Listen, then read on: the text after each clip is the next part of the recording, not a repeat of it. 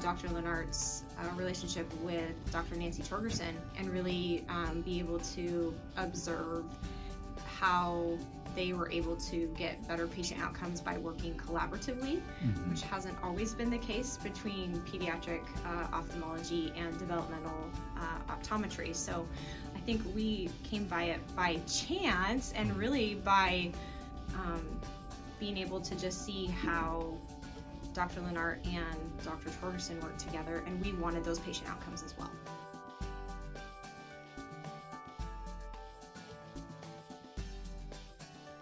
Our idea is we are helping to retrain how the brain talks to the eyeballs. It is not making muscles stronger, and it is doing that retraining through activities. But if you are just teaching an activity, your patient, and this is what we really found for years, your patient learns good tricks. They learn good adaptations, but they don't have this idea, we would use the word a scheme. So they cannot apply, how do I use my two eyes in this specific scenario to something else? So if you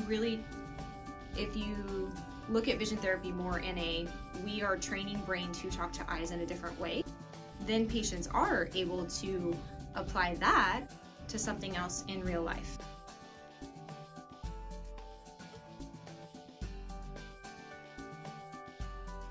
Okay, let's look at the data points first for that specific child, and let's see, do their own data points support good function or not? And if they don't, then we say let's also do some testing so that we know how is that specific system holding up versus what are the age norm values. Going to be how we test is that they are sex norm and they are normed by age and month. And then we talk to the parents, and we usually don't do that with the child in the room, but we would talk about, well, what things do they like to do, and do we feel like the things that they like to do are being driven by a deficiency?